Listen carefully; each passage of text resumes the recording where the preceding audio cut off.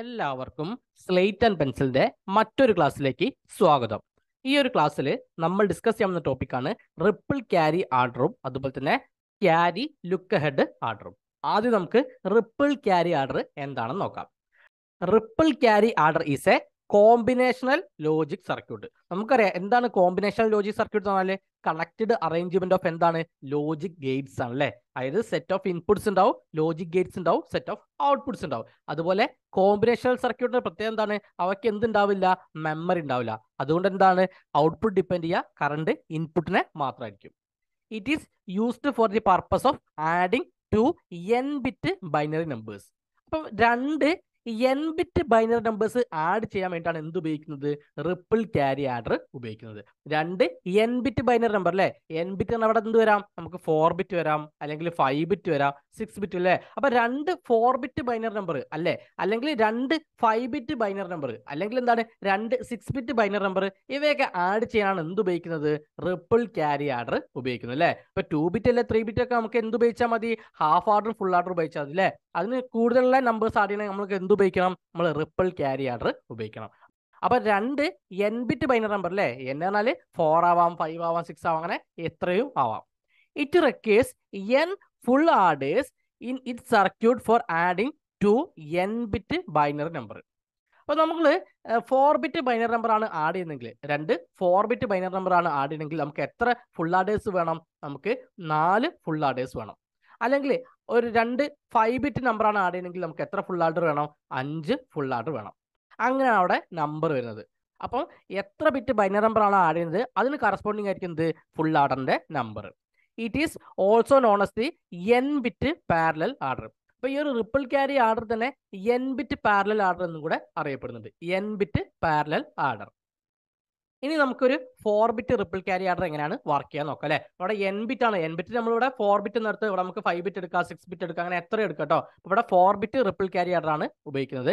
The 4 bit ripple carry order is used for the purpose of adding to 4 bit binary number അല്ലേ. അപ്പൊ രണ്ട് 4 bit binary numbers add ചെയ്യാൻ വേണ്ടിയിട്ടാണ് എന്ത് ഉപയോഗിക്കാം, 4 ബിറ്റ് റിപ്പിൾ ക്യാരി ആർഡർ ഉപയോഗിക്കുക. രണ്ട് 4 ബിറ്റ് ബൈനറി നമ്പർ ആഡ് ചെയ്യാനാണ് എന്ത് ഉപയോഗിക്കുന്നത്, 4 ബിറ്റ് റിപ്പിൾ ക്യാരി ആർഡർ ഉപയോഗിക്കുന്നത്. അപ്പോൾ ആദ്യത്തെ 4 ബിറ്റ് ബൈനറി നമ്പർ ഏതാണ് അല്ലേ, അപ്പോൾ ഈ ഒരു A0, A1, A2, A3 ആണത് ആദ്യത്തെ 4 ബിറ്റ് ബൈനറി നമ്പർ.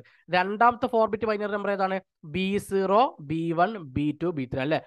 അപ്പോൾ ഈ രണ്ട് 4 ബിറ്റ് ബൈനറി നമ്പേഴ്സ് ആഡ് ചെയ്യാണ് എന്ത് ഉപയോഗിക്കുന്നത്, 4 ബിറ്റ് റിപ്പിൾ ക്യാരി ആർഡർ ഉപയോഗിക്കുന്നത് അല്ലേ. അപ്പോൾ ആദ്യത്തെ നമുക്കറിയാം ഫുൾ ആർഡറിൽ നമ്മൾ 3 ഇൻപുട്ട് ഉണ്ടാവും അല്ലേ. ഒരു ഫസ്റ്റത്തെ ബിറ്റ് A0, രണ്ടാമത്തെ ബിറ്റ് B0, അതിനെന്താണ് ഒരു ക്യാരി ഇന്നാണ് അല്ലേ. അപ്പോൾ അത് മൂന്നും കൂടെ ആഡ് ചെയ്തിട്ട് അതിന്റെ സം നമുക്ക് എന്ത് കിട്ടും, S0 എന്ന് കിട്ടും. അതിന് എന്തുണ്ടാവും, ഒരു ക്യാരി ഔട്ട്പുട്ട് ഉണ്ടാവുമല്ലോ.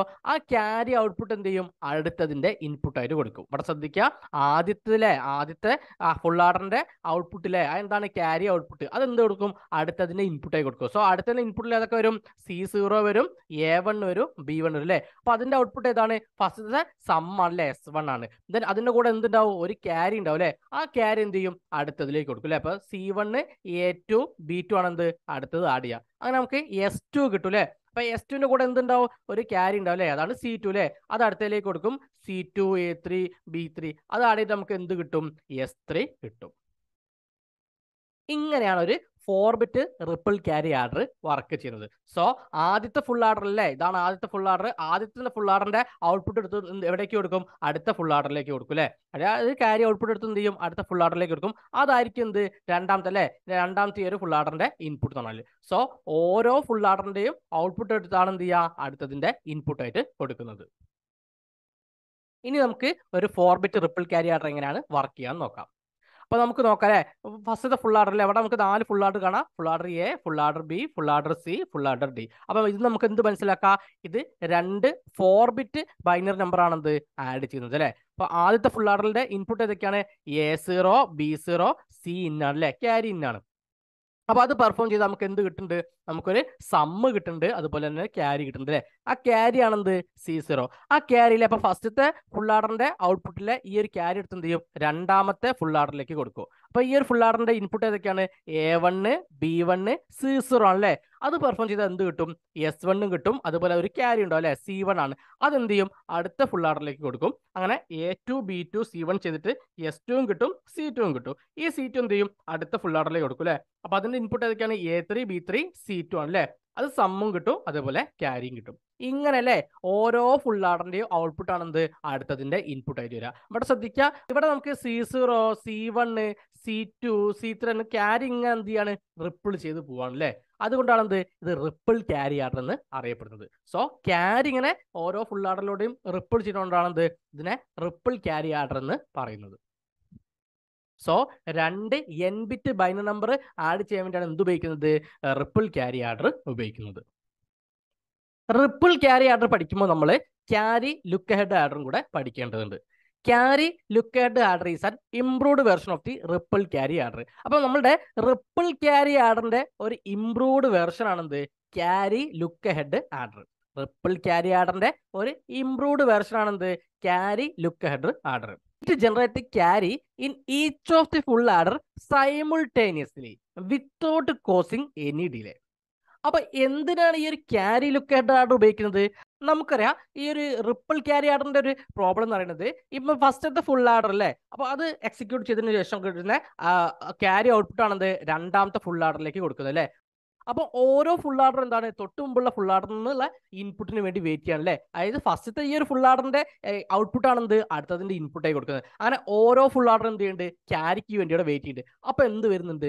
അവിടെ ഒരു ഡിലേ വരുന്നുണ്ട് അല്ലേ. അതായത് നമുക്ക് ഒരുമിച്ച് അല്ലേ ഈ ഒരു 4 ഫുൾ ആർഡർ എന്ത് ചെയ്യുന്നില്ല, ഇവിടെ നമുക്ക് എക്സിക്യൂട്ട് ചെയ്യുന്നില്ല. അപ്പോൾ ആദ്യത്തെ ഫുൾ ആർഡർ A കഴിയുന്നത്, അതിനുശേഷം B ആണ്, പിന്നെ C ആണ്, പിന്നെ D ആണ്. അങ്ങനെ 1 by 1 ആയിട്ടാണ് എന്ത് ചെയ്യുക ഇവിടെ പ്രോസസ് ചെയ്യുന്നത്. അല്ലാതെ സൈമിൾട്ടേനിയസ് ആയിട്ട് എന്ത് ചെയ്യില്ല, ഒന്നിച്ച് എന്ത് ചെയ്യുന്നില്ല, ഈ ഒരു 4 ഫുൾ ആർഡറും എക്സിക്യൂട്ട് ചെയ്യുന്നില്ല. അപ്പോൾ ഒന്നിച്ച് ചെയ്യാത്തതുകൊണ്ട് തന്നെ ഇവിടെ നമുക്കൊരു ടൈം ഡിലേ വരുന്നുണ്ട് അല്ലേ. ആ ടൈം ഡിലേ ഓവർകം ചെയ്യാൻ വേണ്ടിയാണ് നമ്മൾ ക്യാരി ലുക്ക് ഹെഡ് ആർഡർ ഉപയോഗിക്കുന്നത്. ദെൻ ഈ ഒരു ക്യാരി ലുക്ക് ഹെഡ് ആർഡറിന് ഒരു ടൈം കോംപ്ലക്സിറ്റി ഉണ്ട് അല്ലേ, തീറ്റ ലോഗ് n. ഇനി നമുക്ക് ക്യാരി ലുക്ക് ഹെഡ് ആർഡറിന്റെ വർക്കിംഗ് നോക്കാം. ഇപ്പൊ നമ്മൾ റൈറ്റ് സൈഡിലാണ് സ്റ്റാർട്ട് ചെയ്തത്. ഫസ്റ്റ് ഫുൾ ആർഡർ അല്ലേ. ഫസ്റ്റ് ഫുൾ ആർഡറിന്റെ ഇൻപുട്ട് ഏതൊക്കെയാണ്? A0, B0, C0 ആണല്ലേ. ദെൻ അതിന് 2 ഔട്ട്പുട്ട് ആണെന്ത്? സമ്മും ക്യാരിയും. ഇനി ശ്രദ്ധിക്കുക, നമ്മൾ നേരത്തെ കേസിൽ എന്താണ് ഫസ്റ്റത്തെ ഫുൾ ആർഡർ നേരെ കൊടുത്തിട്ട് എന്ത് ചെയ്ത് അതിന്റെ ഔട്ട്പുട്ട് എടുത്തിട്ട് അടുത്തതിന്റെ ഇൻപുട്ട് ആയിട്ടാണ് കൊടുത്തത് അല്ലേ. ദെൻ രണ്ടാമത്തെ ഫുൾ ആർഡറിന്റെ ഔട്ട്പുട്ട് എടുത്ത് മൂന്നാമത്തെ ഇൻപുട്ട് ആക്കി കൊടുത്ത്, ദെൻ മൂന്നാമത്തെ ഔട്ട്പുട്ട് എടുത്തിട്ട് നാലാമത്തെ ഇൻപുട്ട് ആയി കൊടുത്തല്ലേ. അങ്ങനെ ഓരോന്നും എന്ത് ചെയ്യേണ്ടി വന്നിട്ടുണ്ട്? വെയിറ്റ് ചെയ്യേണ്ടി വന്നിട്ടുണ്ട്. എന്നാൽ ഇവിടെ ശ്രദ്ധിക്കുക, ഇവിടെ നമ്മൾ ഒരു കോമ്പിനേഷൻ സർക്യൂട്ട് വെച്ചിട്ട് എന്താണ് ക്യാരി ജനറേറ്റ് ചെയ്യണം അല്ലേ. ഇവിടെ നമുക്ക് നോക്കാം, ഓരോ ഫുൾ ആർഡറിന് മേലെ നമുക്ക് ഒരു കോമ്പിനേഷൻ സർക്യൂട്ട് കാണാം. ഈ കോമ്പിനേഷൻ സർക്യൂട്ട് വെച്ചാണ് ക്യാരി ജനറേറ്റ് ചെയ്യുന്നത്. കണ്ടോ, C1, C2, C3 എന്താണ് ക്യാരി ഇവിടെ സൈമിൾട്ടേനിയസ് ആയിട്ടാണ് ജനറേറ്റ് ചെയ്യുന്നത്. അപ്പൊ നേരത്തെ റിപ്പിൾ ക്യാരി ആർഡറിൽ എങ്ങനെയാണ് 1 by 1 ആയിട്ടാണല്ലേ ക്യാരി ജനറേറ്റ് ചെയ്ത്. ഇവിടെ ഉണ്ടോ സൈമിൾട്ടേനിയസ് ആയിട്ടാണ് എന്ത് ചെയ്യുക, നമ്മളൊരു കോമ്പിനേഷൻ സർക്യൂട്ട് വെച്ചിട്ട് എന്ത് ചെയ്യും, സൈമിൾട്ടേനിയസ് ആയിട്ട് ക്യാരി ജനറേറ്റ് ചെയ്യും. അപ്പൊ എന്ത് ചെയ്യും, 4 സർക്യൂട്ടും ഒരുമിച്ച് അല്ലെ സൈമിൾട്ടേനിയസ് ആയിട്ട് എന്ത് ചെയ്യും ഇവിടെ വർക്ക് ചെയ്യും. അപ്പോൾ ഈ ഒരു പർപ്പസിനാണ് എന്ത് carry look head order use ചെയ്യുന്നത്. അപ്പം സൈമിൾട്ടേനിയസ് ആയിട്ട് ക്യാരി ജനറേറ്റ് ചെയ്തിട്ട് എന്താണ് ഫുൾ ആർഡർ എക്സിക്യൂട്ട് ചെയ്യാനാണ് എന്ത് ഉപയോഗിക്കുക, നമ്മൾ ക്യാരി ലുക്ക് ഹെഡ് ആർഡർ ഉപയോഗിക്കുന്നത്. അപ്പൊ ഇതുകൊണ്ട് തന്നെ എന്താ നമുക്ക് ഒരുപാട് ടൈം ഇവിടെ സേവ് ചെയ്യാൻ പറ്റും.